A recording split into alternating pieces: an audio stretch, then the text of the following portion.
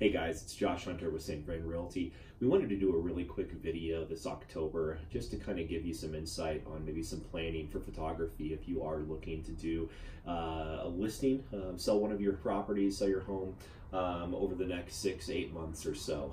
We never know when winter is going to start in Colorado, and we never know when it's going to end. Likewise, we never know how bad it's going to be. We've got some times where we've got green grass clear till January. We've got other times where we get snow like we did earlier this week, the first part of October. So if you're planning on selling a property or listing your home for sale over the next several months, something that we recommend is going ahead and getting some legwork done up front, primarily your photos. We feel like it's ideal for us to have professional photography on all of our listings to really showcase in high definition really the ins and outs of your property.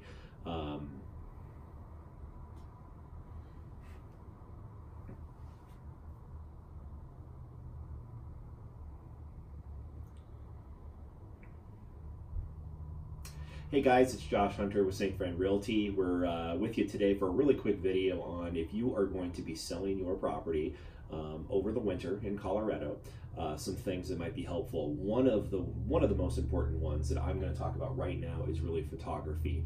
If you are considering that you may be listing your property sometime between, let's say, October and realistically even April, let's go ahead and talk to your realtor about getting some photography and artwork done ahead of time.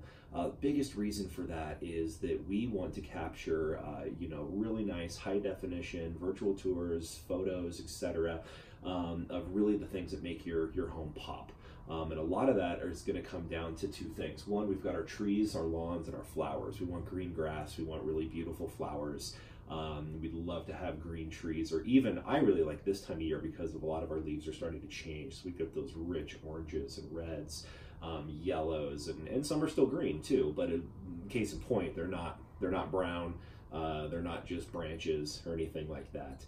You also don't have snow on the ground. Not that snow's a bad thing, just when you are trying to, project your property out there to maximum audience. Everybody seems to love green grass, bright colored flowers, and nice looking trees. So you can get that done ahead of time. Also, lighting I brought up. You can ask any photographer out there, especially kind of family photographers, the lighting that we get in fall is just spectacular. Sometimes we'll get those nice bright days that are just a little bit dulled, and it really produces some really nice photography and easy for them to edit. Third, it's motivation. If you're considering it, not too sure, etc., once we show you how great those photos look, we can guarantee you that once you look at our marketing plan or your realtor's marketing plan paired with the photos, it's going to be pretty motivating to get you moving and get you excited about moving on to your next chapter.